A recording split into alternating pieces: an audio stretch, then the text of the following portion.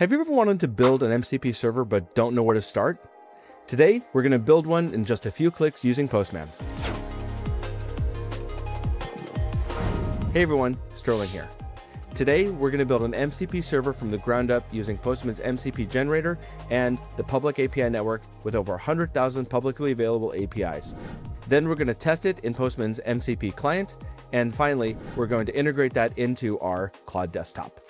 Let's get started. And before I start, I want to shout out all of our viewers. Thank you for those who commented on a previous video where I called out a mistake I made. Let's rectify that today. Going into Postman, we're going to go to our public API network and we're going to view all public APIs.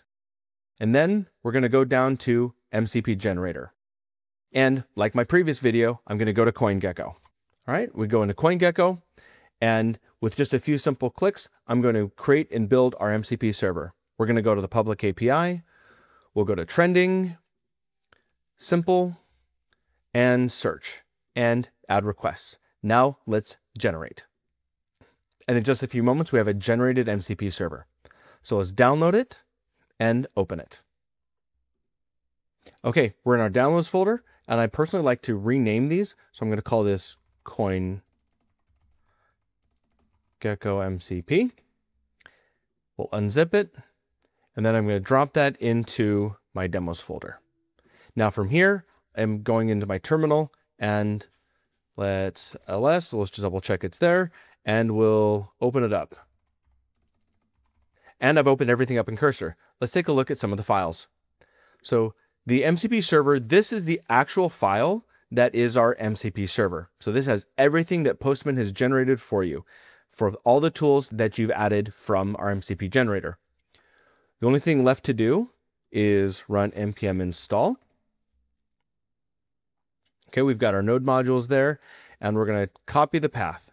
Now let's go back into Postman and check this in our MCP client. Now that we're back in Postman, I'm going to go to my workspace. We're going to click on New and MCP. And let's close this collection down for now. We don't need it. And we're going to type node. Then we're going to connect to our MCP server. And we'll do all requests in this collection, no worries. And we're connected. Super cool.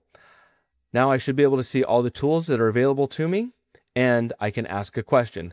So let's go search queries. Let's query Bitcoin. And we're just going to double check that this all works. I hit run.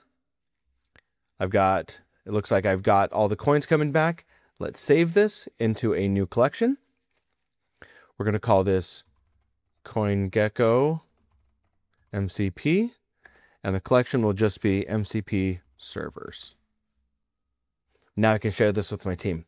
Now let's integrate this into Claude Desktop and see it working in real time.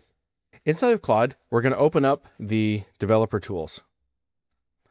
We're going to go to developer and we're going to edit the config. So in this case, we're going to open this up, and that's going to open up in Cursor. And in the README package, you're going to see, if we scroll down into our MCP server, you're going to see exactly what we need to add to Claude's desktop config. So I've already gone ahead and done this. So I've got CoinGecko, and we've got the command node, and we've got our argument is MCP server. This is our direct path. So we'll just double check. That is there. Good to go. And now we're going to quit Claude and reopen it. We're back in Claude. And I'm just going to double check. I have CoinGecko. Now to make sure this is all working properly, I am going to turn web search off. So now when I ask, what is the current price of Bitcoin from CoinGecko? This is tapping into our MCP server. And there we go. The current price of Bitcoin according to CoinGecko. What other coins are available that are similar to Bitcoin? Wow, we've built an MCP server with just a few clicks and integrated it into Claude's desktop app. This is how easy it is to build an MCP server inside of Postman. So what MCP servers are you excited to build?